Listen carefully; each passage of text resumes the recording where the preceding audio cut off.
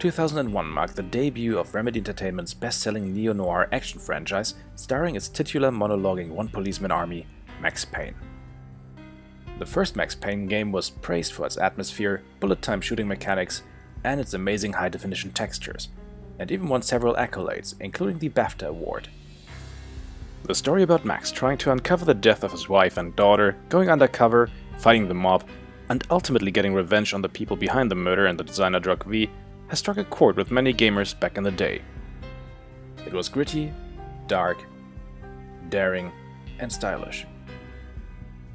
Due to its success, it spawned two sequels, Max Payne 2: The Fall of Max Payne in 2003 and Max Payne 3 in 2012. Furthermore, in 2008, a movie based on the first entry in the franchise was released, starring none other than Marky Mark as the titular character. What? No! But let's save that for another time. However, what went over most of the fans' heads was that in 2003, another version of Max Payne 1 has seen the light of day, on the Game Boy Advance, fittingly titled Max Payne Advance.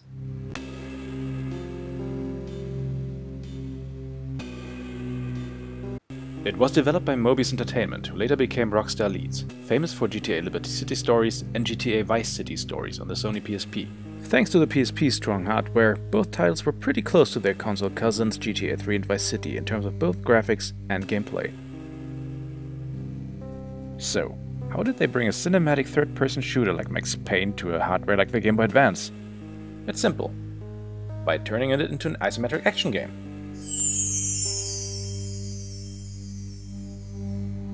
And surprisingly, it's a pretty faithful adaptation when compared to its 3D counterpart, which you can already tell by simply looking at its graphics.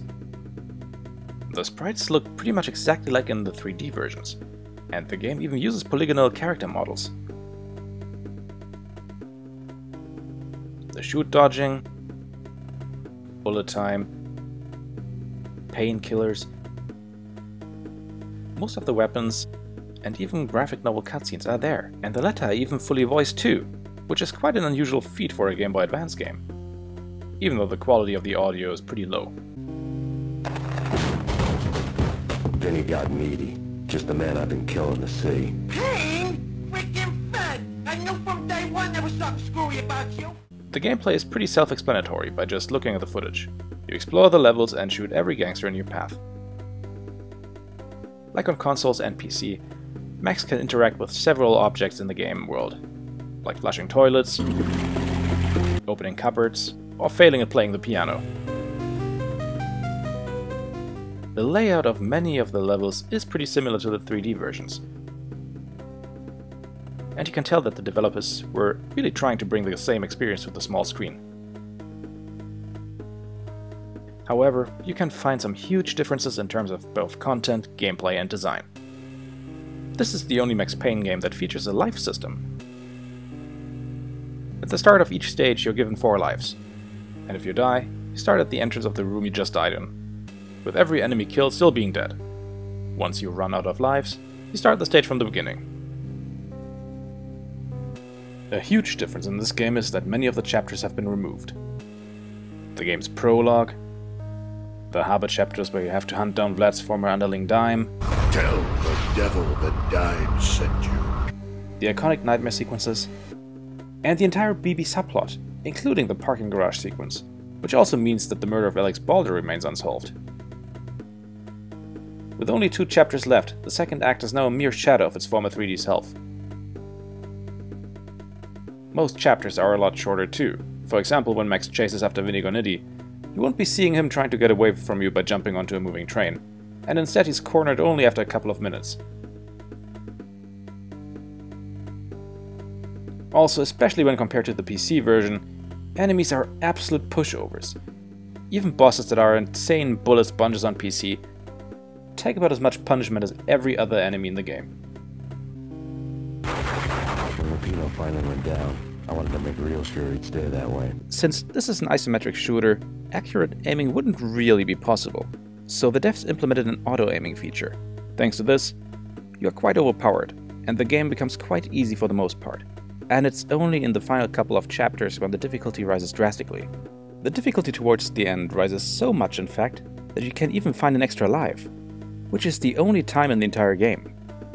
One thing that both versions have in common is that platforming is an absolute pain in the butt. Accurate jumping is just not possible in an isometric perspective. Outside of shoot dodging, the use of bullet time feels kinda pointless. Since it doesn't give you extra time for precise aiming, as Max does all the aiming by himself anyway, it basically just slows down gameplay in a way that is neither useful nor fun. Also, the input command for regular bullet time is kinda annoying, because you have to stand still and then press the R button. When you press the R button while moving, you do the shoot dodging maneuver. And to be honest, there's no reason why you shouldn't be just shoot dodging instead anyway, since that is the most effective way of attacking.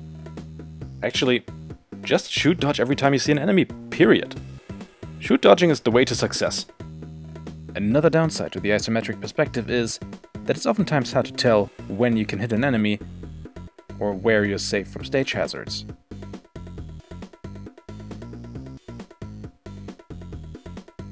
The in-engine cutscenes are pretty hilarious to look at. Since there is only one static camera angle, no editing, and Max can usually just be seen standing around motionlessly.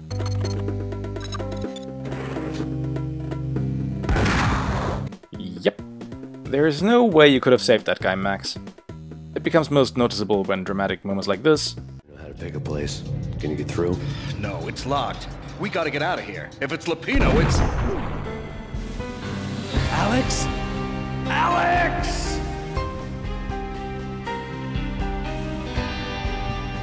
There was nothing I could do.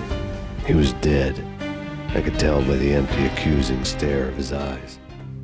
Turn into this.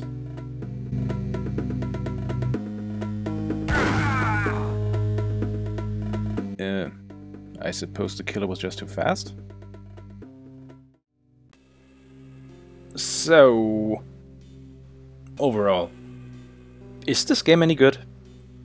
Yeah, to a certain degree. It's a very simple action game that doesn't require a lot of brains, or even good reflexes. It's a very simple kind of fun, and it's definitely interesting to see a game this violent on a Nintendo handheld. When it comes to Max Payne media, I'd say this is my third favorite. But even though I like it, I don't think it's for everybody. I'd personally only recommend this game to people who belong to one of the following three demographics. Number 1. You are a fan of Max Payne who always wanted to see an official demake of the game, because this is pretty much what it is. Number 2. You still regularly play Game Boy Advance games, and you like strange and obscure and possibly violent titles. It's a pretty decent game, so knock yourself out. Number 3. You live in the year 2003, in a country where Max Payne 1 got banned for its glorification of violence, vigilante justice, and authentic death screams. You want to play Max Payne 2, which didn't get banned, and before you get into it, you want to legally experience the story of the first Max Payne, in one way or another. I suppose in this case, the GBA version is definitely closer to the real deal than the Marky Mark movie. Otherwise, it's definitely not the best way to experience Max Payne or to get into the series. It's an oddity. An advanced oddity. Well, and I think that's all I got to say about this game. Thanks for watching. If you liked this video, feel free to give it a like. And if you want to see more videos like this, why don't you subscribe to my channel? Thanks, and I hope you have a lovely day.